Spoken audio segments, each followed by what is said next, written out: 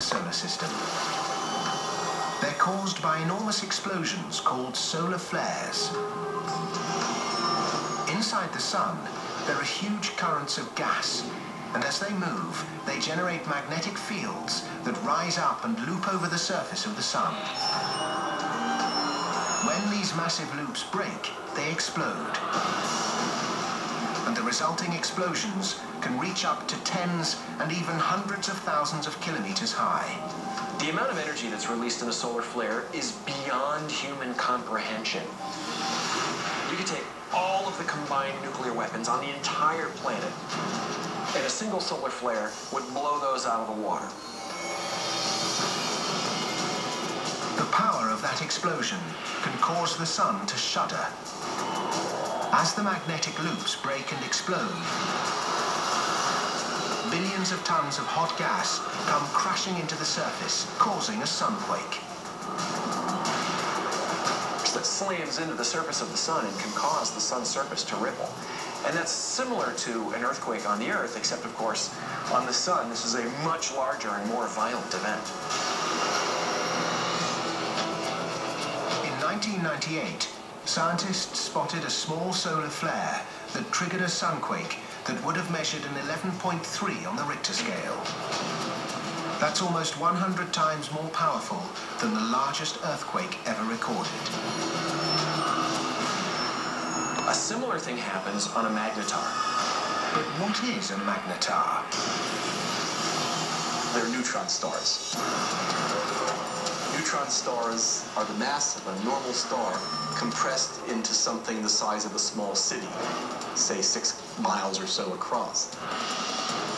Magnetars are the most extreme of these objects. These things are extreme in every sense of the word. They're the densest objects in the universe. They have the highest gravity on their surface.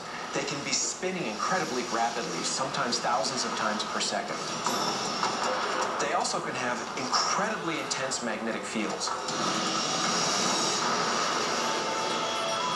These stars are so dense that just a teaspoon of material from one of them would weigh as much as all the cars and trucks on Earth. Neutron stars do have a solid crust. Now, admittedly, this is a crust of pure neutronium, neutrons slammed together, but it does have the properties of a solid. The crust of the magnetar is like a giant crystal, and it's under huge stresses from this tremendous magnetic field. And that stress builds up, and the crust suddenly cracks. The crust might only move a millimeter, but because magnetars are such massive objects, the amount of energy released is titanic. The release of energy when you have a crack on the surface of a neutron star is far vaster than any kind of earthquake you could ever imagine on the surface of the Earth. It's beyond comprehension.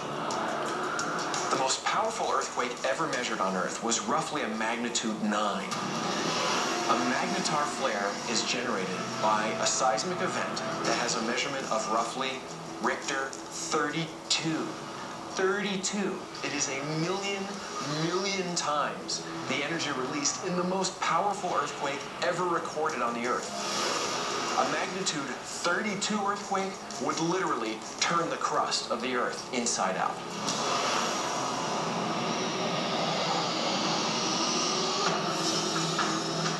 In 2004, scientists detected one of these quakes on a magnetar 50,000 light-years away. So much energy was released by the quake, it sent out a pulse of hot energy gamma rays that actually tampered with Earth's magnetic field. Its crust must have slipped literally this much. Just that much. This object was halfway across the galaxy, and this explosion was violent enough to literally compress the Earth's magnetic field. Luckily, that's all it did. But given that, do magnetars